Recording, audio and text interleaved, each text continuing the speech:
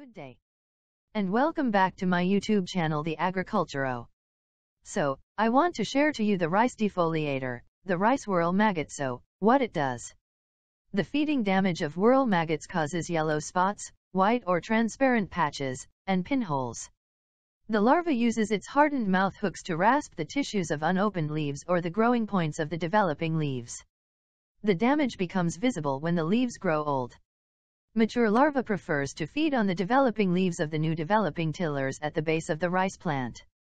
Why and where it occurs? Rice whorl maggot 1. Standing water in paddies during the vegetative stage, presence of host plants year-round, and transplanting of young seedlings favor the development of rice whorl maggot.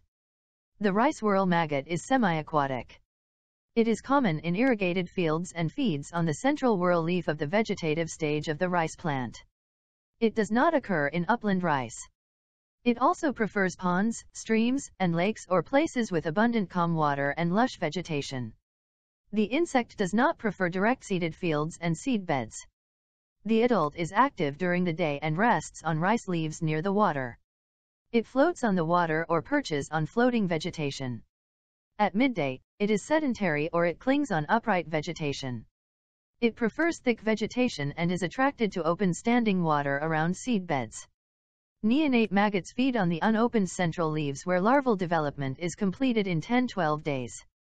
The full-grown maggots pupate outside the feeding stalk. How to identify rice whorl maggot damage? Check the plant for the following symptoms: white or transparent patches, pinholes, damaged leaves easily break from the wind, somewhat distorted leaves, clear or yellow spots on inner margins of emerging leaves, stunting. Few tillers check for the presence of insects, elongate, white eggs glued on leaves, transparent to light cream, legless young larvae rasping the tissues of unopened leaves, yellow mature larvae feeding on developing leaves of the new developing tillers at the base of the rice plant. Why is it important? The rice whorl maggot begins to infest the rice plant at transplanting. It locates rice fields by reflected sunlight from the water surface. Using insecticides is not recommended for the rice whorl maggot control because the rice plant can compensate for the damage. How to manage? There is no cultural control for rice whorl maggot. Small wasps parasitize the eggs and the maggots. Dolichopetid flies prey on the eggs and Ephydridae flies and spiders feed on the adults. The rice plant can compensate for the damage caused by the rice whorl maggot. Usually, the symptoms disappear during the maximum tillering stage of the crop. Thank you for listening.